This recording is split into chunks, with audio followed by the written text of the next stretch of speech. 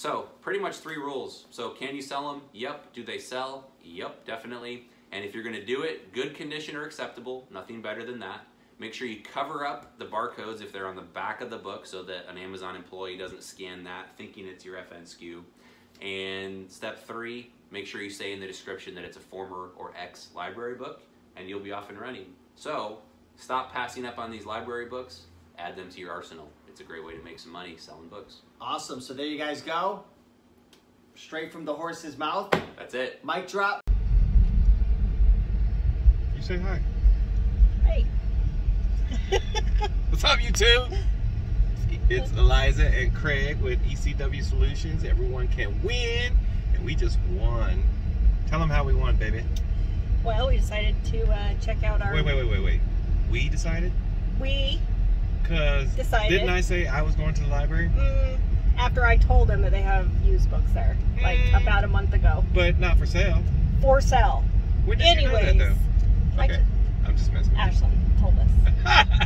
I didn't know that. Yeah, he did. He's getting a little up there in age, so he didn't remember. But yeah. we'll give him a pass this time.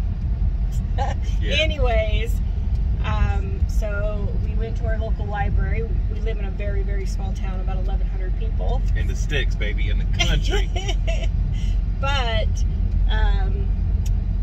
after we spent about 2.5, 3 hours of going through their for sale books, which they had quite a few, we ended up being able to arrange about 80 books for 31 cents a piece.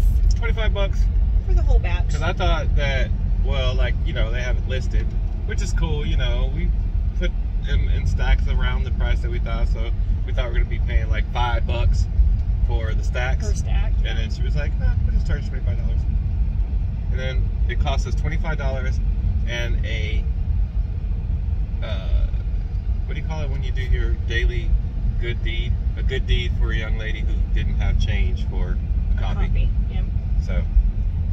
So actual price was $25 and 50 cents because we gave 25 cents. So that means the next thing we're doing is going to the next library. Well, and let's back up a minute. So minimum profit on those, average, we figured is going to be about $5 a book because we made sure we didn't do anything that wasn't at least a $3 profit. Yep. So we're looking about a $375 profit. And we have some research to do because, in fact, please like, share, subscribe. That would be cool because we need all the subscriptions that we can get to our channel. But if you can put in the comments how you go about figuring out whether a book at a used or thrift store, for example, is new or used, right? Because there are some that were they were new. They weren't read at all. Yeah, and they were donated, so they're definitely new. But you know that there's always that question of, well, they were already purchased by somebody else, so can you count them as new? They didn't even break the binding yet. And we're not trying to be greedy. No. I mean, I'm not trying to be greedy, but it would seem like we're being greedy if, for example, we charge, I don't know, if you got a gift from somebody and they bought it for you, but you didn't use it, you didn't even take it out of the box. You can't count it as new. You can't count it as new? For books or for stuff in general? Anything for Amazon. Really? Yes. Are you serious? I'm serious. I've never even You have to have a receipt from a new store. Well, don't people normally get gifts now with receipts so you can take it back? Well, you can take it back and rebuy it.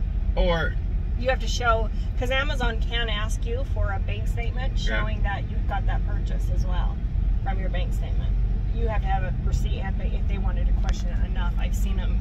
I've seen several people account get put on hold until they provided all that documentation. Receipt and bank statement for that receipt. So you do want to err on the side of caution because you don't want complaints, and so it's just better just to list them as used. But still, at used, we're going to make a good profit. Yep, what she said. So anyway, again, we're on a learning journey, just like maybe some of you guys are. So we just want to make sure that we put stuff out there that gives you good advice and sound advice and correct advice. So if anyone has any comments or learned something from here, or something to add, please let us know. We're always up for learning. and maybe even something that you might want to see from us. So, you know, I do my driving thing, which I'm doing right now. And I do it, I don't know, every other day, every day. Can't do it at night because then you guys wouldn't see me. Like right now, you probably can't see me because Yes, they can. my Wesley Snipe ass anyway. All right, so ECW, everybody can win. Peace.